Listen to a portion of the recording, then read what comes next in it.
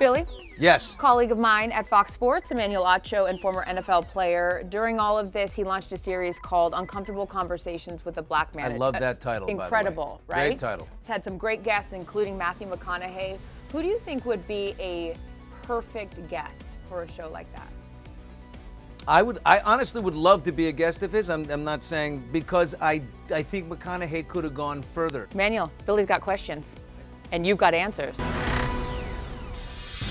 Former NFL player Emmanuel Acho is teaming up with Marcellus Wiley to host Fox Sports 1's Speak for Yourself. But right now, he's making new headlines and racking up 20 million plus views on his Instagram series, Uncomfortable Conversations with a Black Man, that has featured stars like Matthew McConaughey, as well as home renovation stars Chip and Joanna Gaines and their children. Jennifer Aniston, she reached out and just showed love to me. Ben Stiller, he retweeted the video and showed love to me. Are you surprised by the reaction that you've gotten? Yes and no.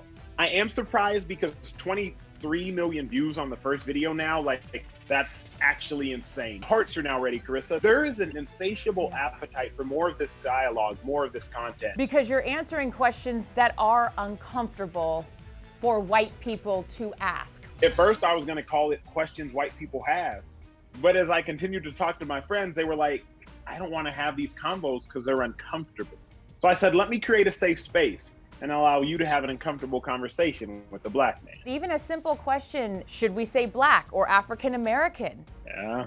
I had the exact same question. Yeah, so I've gotten so many other questions like that. The honest response is the accurate response, which is you call Black people Black. Because to say African American, it's incorrect to some degree. Here's what I mean by that. In America, they're Jamaicans. In America, they're Cubans. And while they are Black, they aren't necessarily African. Think about how so many of my dear white friends, they don't understand how to most nearly address a person.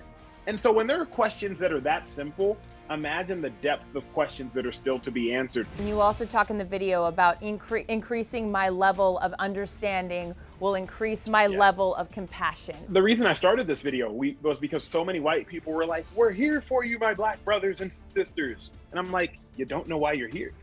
And so I said, the only way you can truly be compassionate, sympathize, empathize, is if you know what we're fighting for.